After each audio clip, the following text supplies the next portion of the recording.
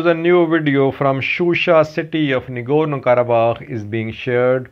Reportedly, the video was recorded today, and in this video you can see, I'll show you this video, that the place Shusha is completely deserted now. Looks like a ghost town. No one to be seen here. Secondly, at the start of this video you will see smoke rising from mountains outside Shusha. Shusha is on top of a mountain, and you will see smoke rising from foot of the mountain.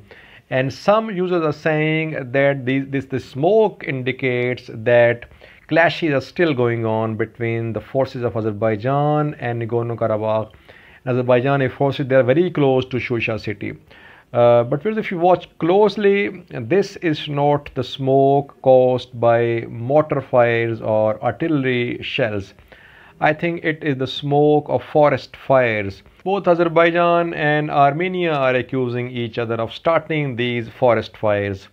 Armenia is claiming that these fires were started by phosphorus munitions fired by the forces of Azerbaijan.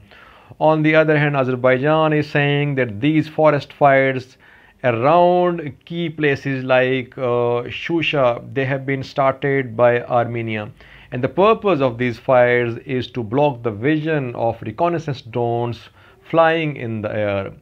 So viewers, it seems that these are not fires and smoke which we see after mortars or shells fired. Looks like a phosphorus munition fires in this video. Now watch the video shared from Shusha city.